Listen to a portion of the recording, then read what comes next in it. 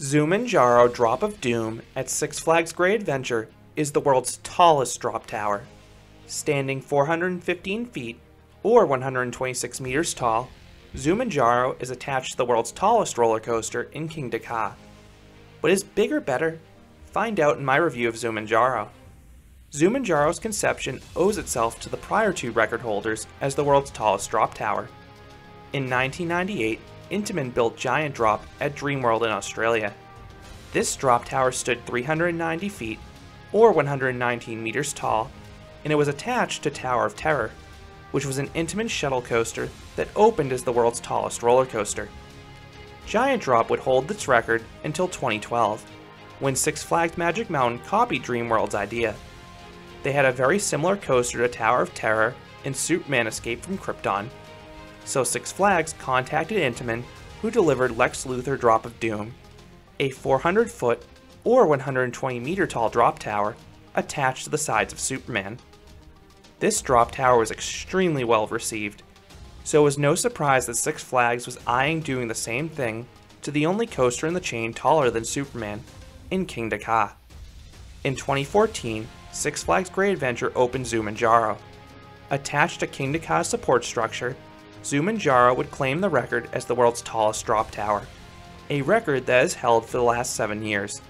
And that record will be broken when Icon Park in Orlando opens their 430-foot or 131-meter tall drop tower later this year. However, Zumanjaro still is colossal. Zumanjaro would have several issues during its construction and operation. The ride's opening was delayed a few months due to inclement weather slowing the ride's construction. This is understandable considering the ride's height, and that was small in the grand scheme of things. The bigger issue is that the state of New Jersey prohibits both Zumanjaro and Kingda Ka from operating simultaneously. New Jersey has a law that amusement rides that share the same structure cannot operate simultaneously. This would neuter the capacity for both Zumanjaro and Kingda Ka, and it's still an issue to this day. The reason for this law was to protect riders from loose articles. But Kingda Ka and Zumanjaro have strict no loose article policies, and riders are required to place all their belongings in a locker prior to boarding. This includes phones, wallets, and keys. Zumanjaro tends to be more lax in this enforcement than Kingda Ka, but I would still recommend heeding the park's policy. That is especially true because if you get turned away from Zumanjaro Station, you have a long walk ahead of you, but more on that in a bit. The frustrating thing about this shared structure rule is that rides like Shredder and TMNT Shellraiser at Nickelodeon Universe, and then Gale Force and Wild Waves at Playland's Castaway Cove can operate simultaneously. While those coasters do have separate structures, most likely because of what they observed at Six Flags Great Adventure, I think those rides have closer near misses.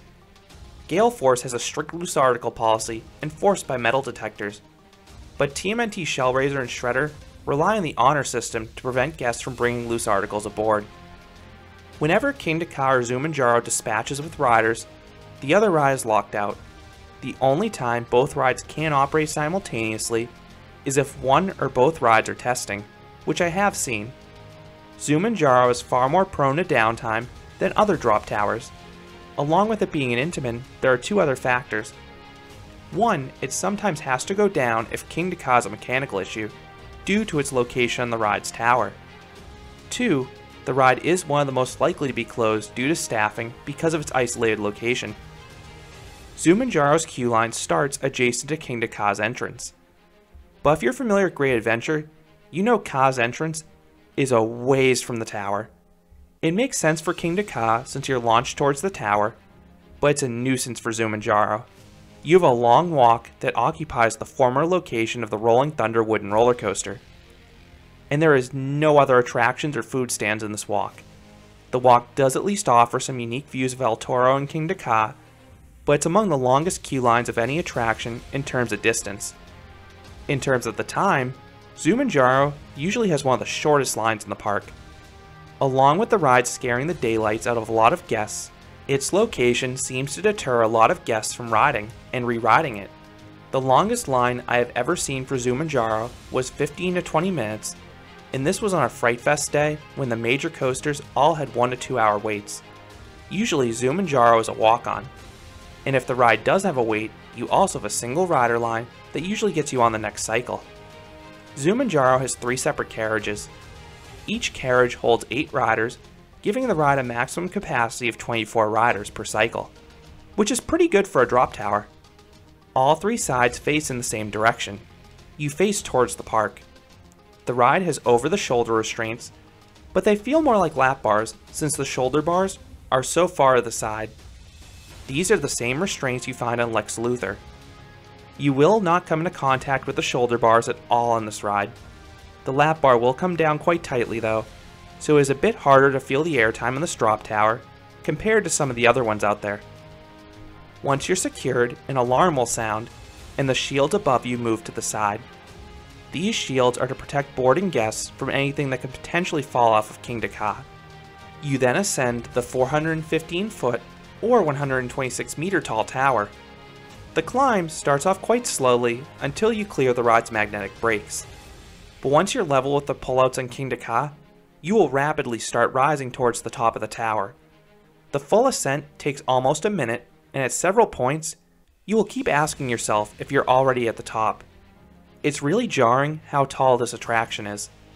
Great Adventure is home to many tall coasters, and it will definitely make your palms sweat when you realize that you're twice as tall as El Toro or Nitro. This anticipation is the ride's biggest strength. Very few rides are as imposing as Zumanjaro Drop of Doom.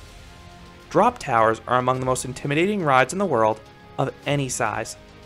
The height, combined with the unknown of when the drop will start, make them psychological and intense thrills.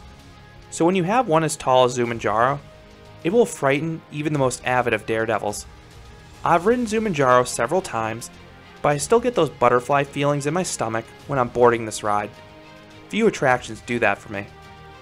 Because of the ride's sheer height, the view of the park is spectacular. You have plenty of time to appreciate this view on the ascent, and you also have a few seconds at the top while you're waiting for the drop. I believe you are able to see the skylines of both Philadelphia and New York City on a clear day, but I personally have never been able to see them. After the brief pause atop the tower, you will drop with no warning. The operator can speak to guests and tease them, but they'll never spoil the exact moment you drop. They may even give a fake countdown.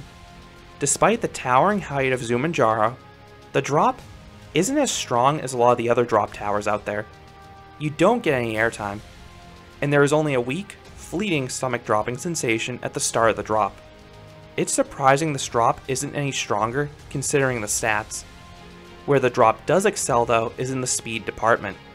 The drop lasts forever and reaches a maximum speed of 90 miles per hour or 140 kilometers per hour. That is insane for any ride, let alone a drop tower.